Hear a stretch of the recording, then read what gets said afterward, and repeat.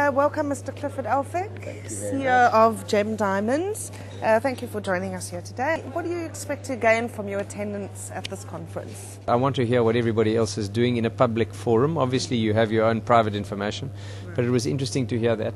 But then also just to network with many of our customers are here.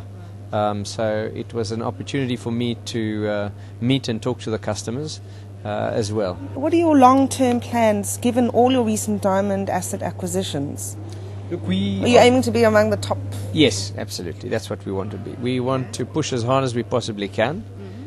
We've got cash on our balance sheet and no debt. We've got a whole lot of projects coming on stream, notably in Botswana, but also in the DRC. And so then you look for the next opportunity. So we will push as hard as we can. It's a small universe, so the opportunities are limited. How do you find working with local governments? What are your policies regarding beneficiation? Lesotho is starting to address the issue, but what they are concerned about, of course, is the very high value of the diamonds and the great desire for Lesotho's goods, Letseng goods in particular. They really would like to achieve the maximum possible price.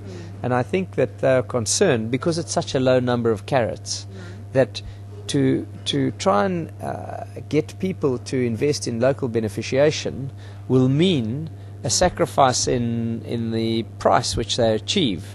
And I think at this point, whilst there are just a small number of carats being produced from Lesotho, I don't think it's an option at this point. But the issue has been raised. We would like to cooperate with the government there and achieve maximum return for them, which may mean beneficiation, but it might not be in country.